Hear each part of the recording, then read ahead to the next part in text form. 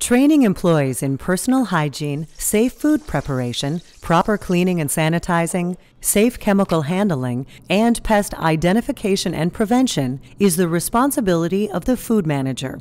With all the other responsibilities that the manager has, training is often the last thing that gets done. However, it should be the first thing you do. When you spend time training new employees right away as they start working in your kitchen, it saves time correcting problems later and ensures that food is handled safely and to standards. Sometimes there's a training gap with an employee. A training gap is the difference between what an employee is required to know to perform a job and what that employee actually knows. There are several ways to determine if there is a training gap. One way is to observe employees' performances as they work. For example, you can check if they wash their hands before starting work and at appropriate times during their shift. Another way is to test employee food safety knowledge by asking questions, such as, "How often should you wash your hands?" A third way to determine a training gap is to survey employees to identify areas of weakness. This could be done using a short written or oral questionnaire before or after an employee is hired. Once you've determined a training gap exists, it's time to decide what type of training to use, how to implement the training, and where to find the training resources. You may choose to implement your own training or use external trainers and materials. There are several ways to implement your own training, including one-on-one training and group training. Let's look at some examples you can follow. With one-on-one training, you must demonstrate how to do a task correctly in front of an employee, and then have that employee show you the same task. This method allows for timely feedback. If an employee does not perform the task correctly, you can demonstrate it again and have him or her repeat it until it's done correctly. The advantage of group training is that it is often a more uniform and cost-effective approach than one-on-one training. All employees in the group get the same information at the same time. You can lead the training yourself or ask your health inspector or another expert to do the training. Either way, you must ensure that every employee knows they are expected to attend the training. The effectiveness of group training depends on the trainer's ability to lead and transmit knowledge, so be sure to inspect a trainer's effectiveness ahead of time.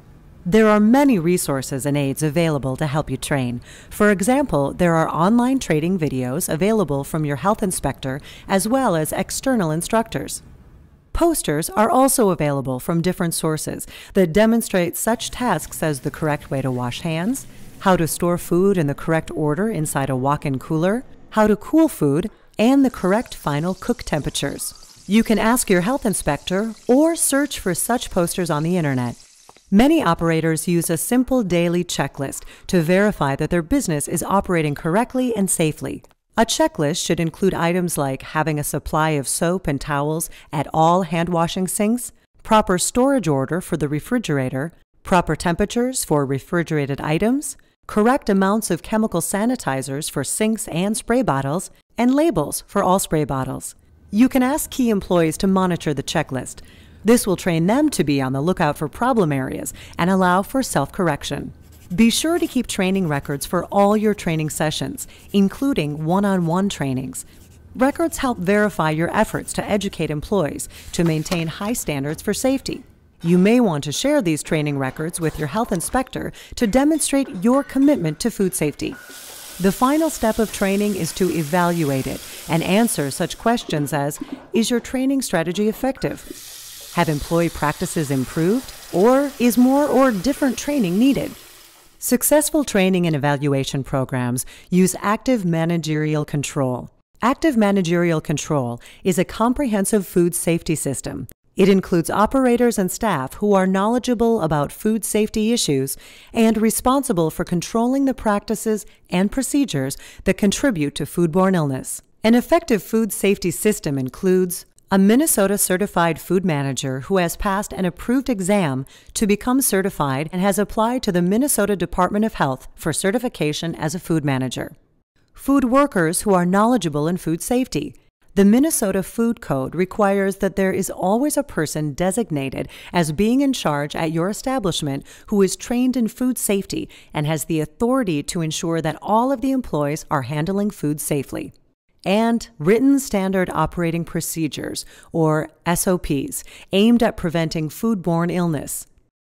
These include SOPs for employee health, employee training, hand washing, food sources, receiving and storage, cold holding, cooking, cooling, reheating, hot holding, date marking, and cleaning and sanitizing.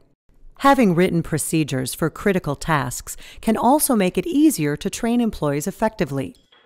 Ongoing monitoring, correction, and verification is a critical part of your business.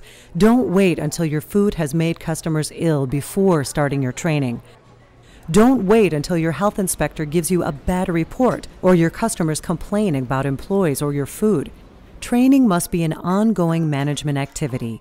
You must observe, correct, remind, and reinforce safe food handling every single day.